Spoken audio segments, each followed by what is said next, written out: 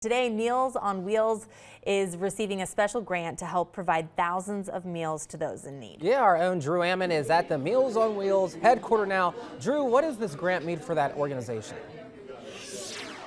It's huge. We're talking about a $50,000 grant.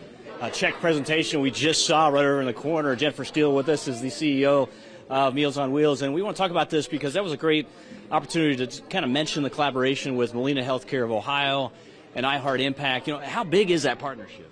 Yeah, this is huge for us. This $50,000 grant is going to help provide meals for more than 5,000 seniors across the state, provide pet support, capacity infrastructure, and really critically needed services at a time when seniors need it most. So it means so much to us to have the support of iHeart and Molina Healthcare of Ohio. Yeah, it means so much to see all the volunteers in-house here today. A lot of activity. We're just kind of talking about just how many people are going to be impacted today.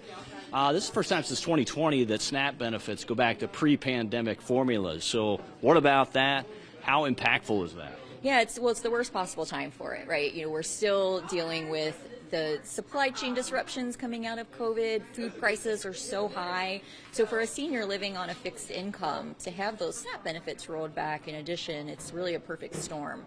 So this gift comes at just the right time to help support those seniors. Yeah, and one more thing, just to look on people's faces when these ride-alongs take place today. What kind of goes through your mind when you see that?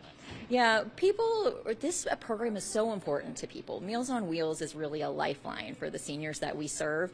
And we say we're much more than a meal, which is really important because we're also providing human connection. Sometimes we're the only people that they might see in a week.